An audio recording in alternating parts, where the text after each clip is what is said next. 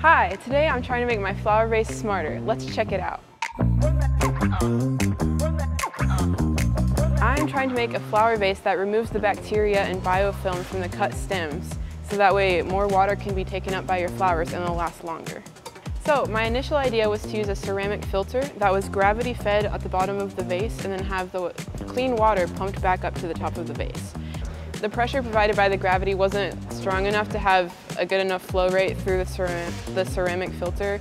So basically there was like an inch of water over 24 hours, not good enough. So I wanted to reduce the thickness of the pot, so I just took it wet to a belt sander to reduce the thickness, and even then the flow rate was really low.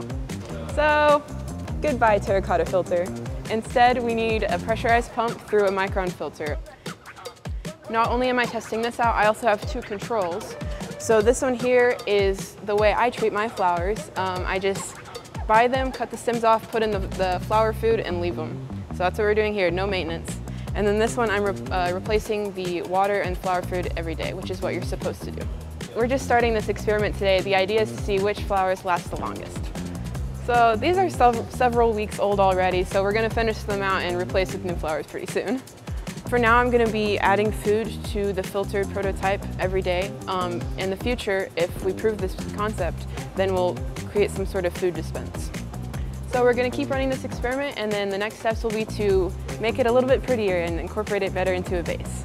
There's a lot of great comments in the last video. Keep them coming, guys. They're really helpful.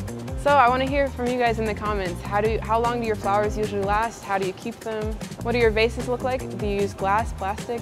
Are they colored? And if you have any suggestions for my experiment, let me know, and I'll see you next time.